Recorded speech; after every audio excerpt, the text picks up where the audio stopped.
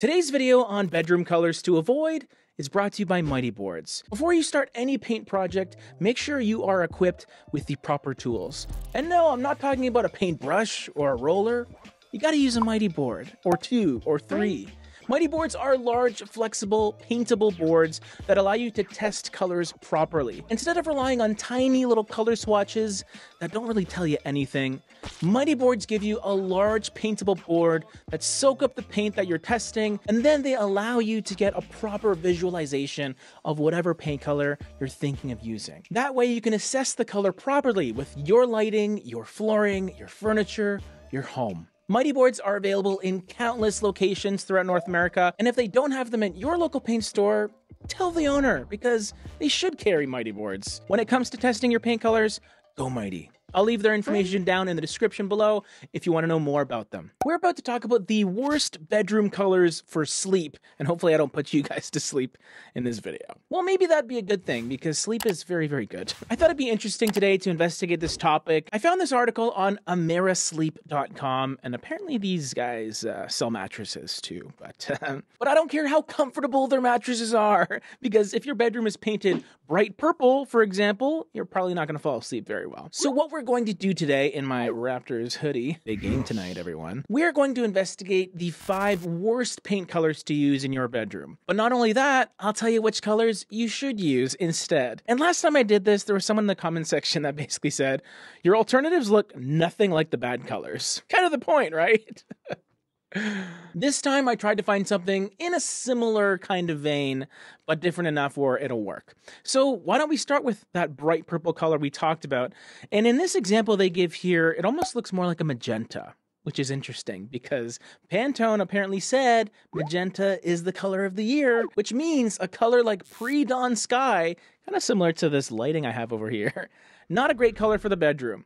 It's a bit closer to red rather than a true purple. You have that energetic feeling. It's very vibrant, which is not really conducive to a good night's sleep, which is a shame because it's actually very similar to a color I love called mulberry, but maybe not a color you want to use in the room that you sleep in. So an alternative that I found, which I have right here, it's called spring purple. And this takes things into a cooler purple direction, more of a lavender color. We all love lavender. It's great to fall asleep to, your essential oils. It's also a bit cooler, a bit more soothing, and a bit more gray. So that gray aspect in spring purple gives it a more desaturated feeling to it, which means it's going to feel a little more mellow, a little more neutral. It'll sort of just chill, and it'll help you chill as well. This next choice should be no surprise to a lot of you. Dark gray, kind of a huge bummer. Very depressing color, especially dark gray, because light gray can at least have some airiness to it, which could be very kind of cloud-like. Dark gray is just 2 thumbs down because it's a smoky color. It doesn't really have any life to it.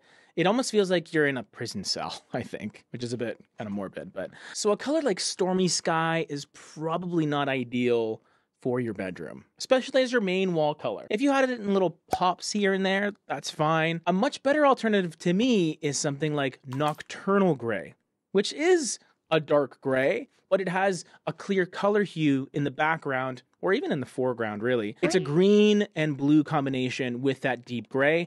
So it is sort of stormy, but also soothing and a bit spa-like.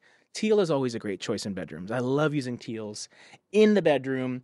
This is actually my bedroom color too. So in case you didn't know, I have this currently in my bedroom and it looks amazing. So yeah, if you do like dark grays, maybe have a cooler dark gray, something that has some coloration to it, a little more life. This next color is a bit interesting. It's brown, which is kind of intriguing to me because brown has a connection to nature, which I like. But according to a study that was done in 2018, this shade can increase a subconscious feeling of sadness and restlessness. So maybe you won't notice it, but you're doing yourself a disservice if you have a dark brown painted room. Kind of like the color Rural Earth, which is a deep dark chocolatey brown.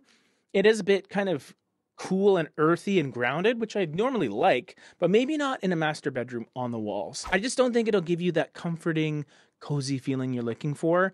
It is dark at least, so it will give you that sort of cave feeling that I do like in bedrooms, but maybe not the right color choice, maybe not the right brown either. The alternative brown that I want to give you is this one.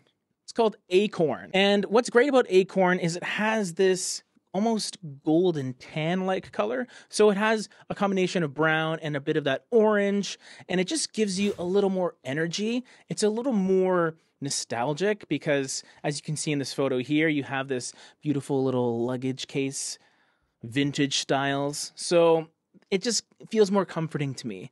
Yes, it is a little warmer, so it will have a little more of an energetic feeling to it, which maybe you're not looking for your bedroom color. But I know that that warmth in the morning will really help you wake up and perk up. So that would be my alternative. Instead of a dark brown, maybe a bit of a warmer tan color. This next one is no surprise to me.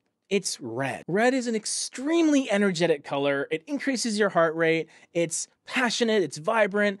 Doesn't really help you sleep though. That's the only problem. Not really a great choice if you're trying to relax and unwind after your day. There's also been studies done to show that red increases your heart rate and gives you like a fight or flight response. So probably not a good choice. Maybe don't go ahead and paint your walls strawberry red, which is a perfectly nice red. It's very cutesy, has a little bit of that pinky quality to it. But speaking of pink, why not just go with pink?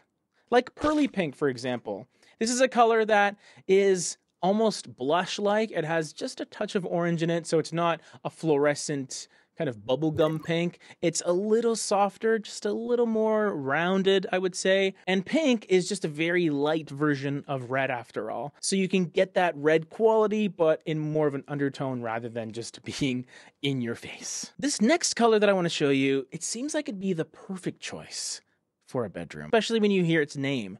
It's Twilight Zone, which of course is a black. It's a black paint color, not a dark gray. It's just straight up black. This seems like it'd be a great bedroom color because it's almost simulating blackout curtains, but all over your walls kind of thing. The problem is, similar to dark gray, when everything is black in your bedroom, it can create a gloomy feeling. It's also very one note. It'll always look the same. It'll always be dark and kind of shadowy. You're not going to get any real dimension with it. So a great alternative to this is using black in smaller spurts. Accent form, maybe on a ceiling. I've seen people do that. Maybe your bed is black, your curtains, certain aspects of it. And then the alternative color that I would put on the walls would be a neutral like Collingwood. Tried and true, OC-28.